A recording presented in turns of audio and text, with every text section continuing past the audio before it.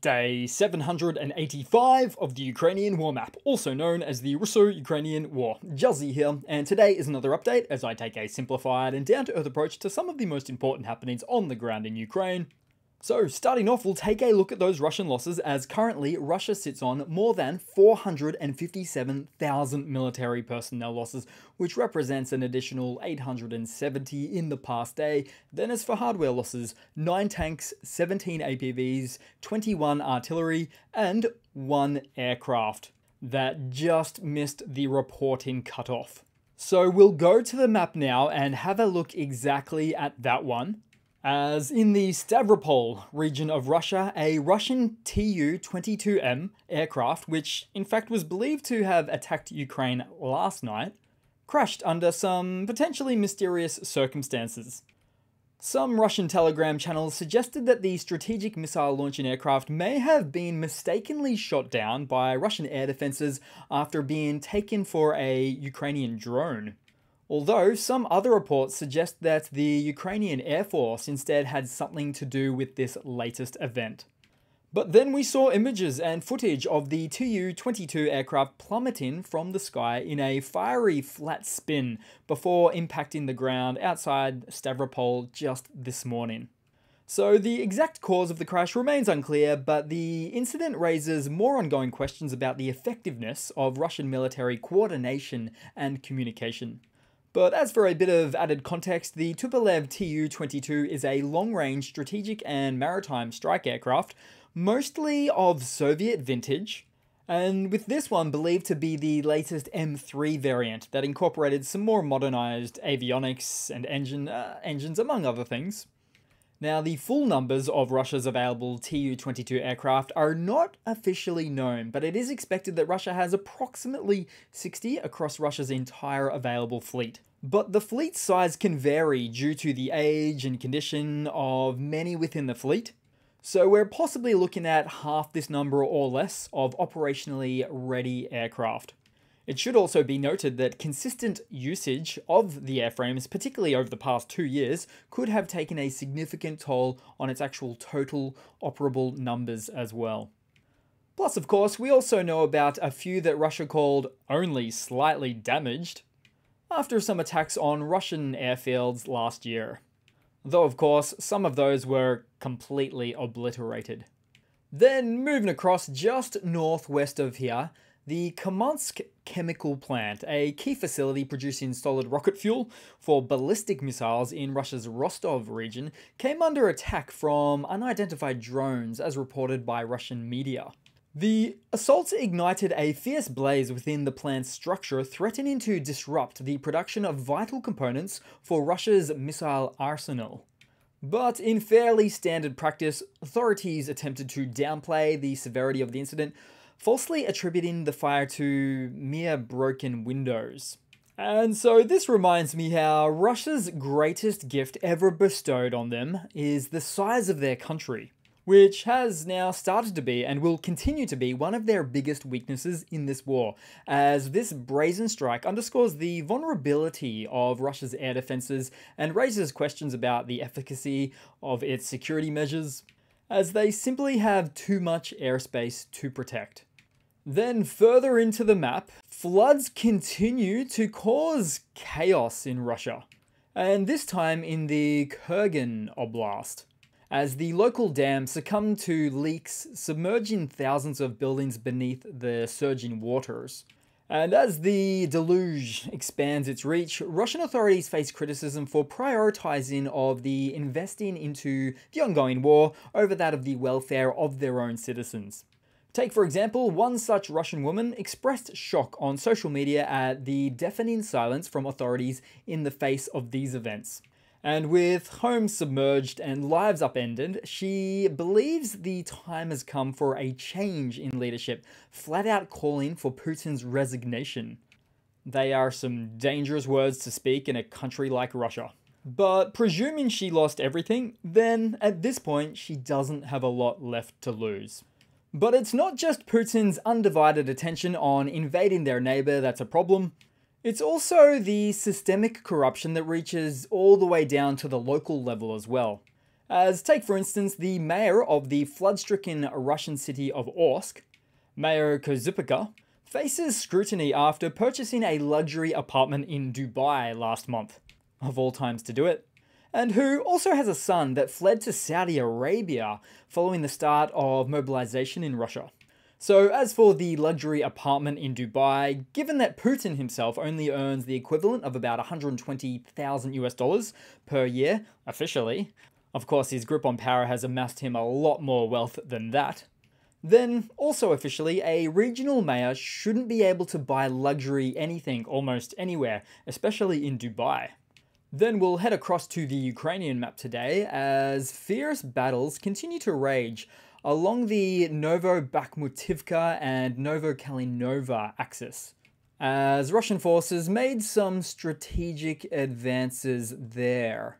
So for instance, geolocated footage revealed enemy troops pushing along railway tracks, outflanking Novo-Bakhmutivka to reach the fringes of Ocheretina.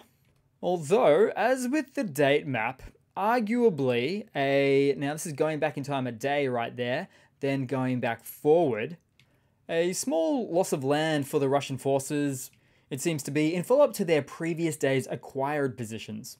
Although it must be said that the fate of a crucial electricity substation in Ocheretina hangs in the balance as fighting intensifies. And then in a parallel offensive, the Russian infantry has breached the perimeter of Novo-Kalinova, engaging in close quarters combat now. And fair to say that with the enemy gaining ground in Novo-Kalinova, the Ukrainian defenders would face mounting pressure to maintain their hold on these positions. Then taking a look around, as somewhere in the east, Ukrainian SFO, or the Special Operation Forces, destroyed a Russian ammunition depot and also took out a towed D-30 122mm Soviet caliber howitzer in the process. Then also in the east, an unsuccessful attempt by the Russian military to storm the positions of the armed forces of Ukraine near to Avdiivka, this one was, on 2 Chinese Desert Cross 3 buggies. Although that footage might be perceived as a little too spicy for TV, I would think. Just as a war zone is too spicy for buggy soft targets. Then also we saw the destruction of the Russian anti-aircraft missile system, the Strela 10. So 2 FPVs, one started it off and the other just finished it off. Then headed across to a bit of news for today. So in a significant development, Belgian Prime Minister Alexander De Croo has announced that the first F-16 fighter jets, complete with trained Ukrainian pilots, will arrive in Ukraine before the onset of summer. So this expedited delivery timeline underscores the urgency of bolstering Ukraine's air defense capabilities, because these aircraft will play a crucial role in countering aerial threats. As, well, to simplify, it's like getting extra air defense systems, as the F-16s are renowned for their exceptional anti-air prowess. Oh, and this is a channel-worthy mention. Russian propagandist Sladkov suggested that the F-16s going to Ukraine will be manned by Anglo-Saxons and private mercenaries in particular. Ah, those pesky Anglo-Saxons, they're always up to something. Then in some other news, as Russia escalates attacks on Ukrainian cities and infrastructure, German Chancellor Olaf Scholz has expressed hope that NATO countries can provide Ukraine with 6 additional Patriot air defense systems. So during the Special European Council Summit in Brussels, Scholz called on allies to make similar decisions to Germany's recent commitment to a 3rd Patriot system. Then in some related developments, German Vice-Chancellor Robert Habeck made a surprise visit to Kyiv, accompanied by Helmut Rauch, head of Dial Defense, which manufactures IRIS-T air defense systems. Those are the German ones. Subsequently, Habeck met with President Volodymyr Zelensky to discuss Ukraine's air defense needs, with Rauch confirming more IRIS-T deliveries this year. Then in some more news, Ukrainian drone strikes targeting Russian oil refineries have dealt a significant blow to the country's diesel exports. According to Bloomberg, data from Kelper, an analytics firm, reveals that Russia's diesel exports plummeted by 25% in the 10 days leading up to April 13th, compared to the same period over the past 4 years. And this is, of course, due to the relentless onslaught of drone attacks, which has successfully hit multiple Russian oil refineries across many regions of Russia, including a brazen strike on one of the nation's largest facilities in Nizhnekamsk of Tatarstan, over 1,000 kilometers from the Ukrainian border. As such, the strikes continue to cripple Russia's oil industry, and the repercussions are felt in the nation's dwindling diesel exports now.